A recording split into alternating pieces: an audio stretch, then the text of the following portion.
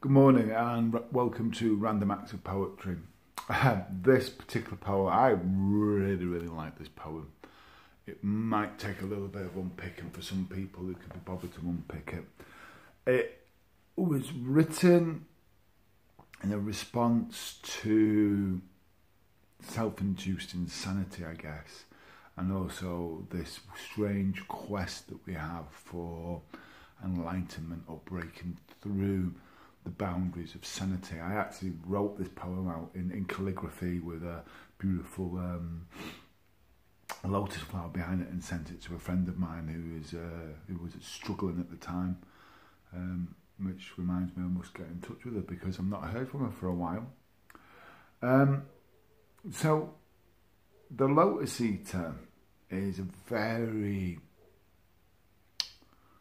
ancient concept.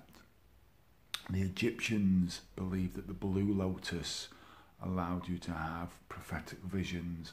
The Greeks, they used lotuses as part of their mystery traditions, and no doubt the Tibetans and the Indians will have used the lotus as part of their mystery tradition.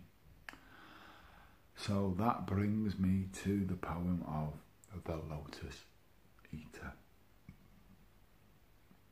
The Lotus Eater, clawing in the mud with an uncertainty that slowly gnaws away the illusion of safety. Bathed in moonlight, the lilting wind plays a flute-like with the bewildered soul, who takes heed eventually. Shining bright amidst the filth, tantalisingly out of reach, a pure bloom of passion unfolds its purity for those who can clearly see.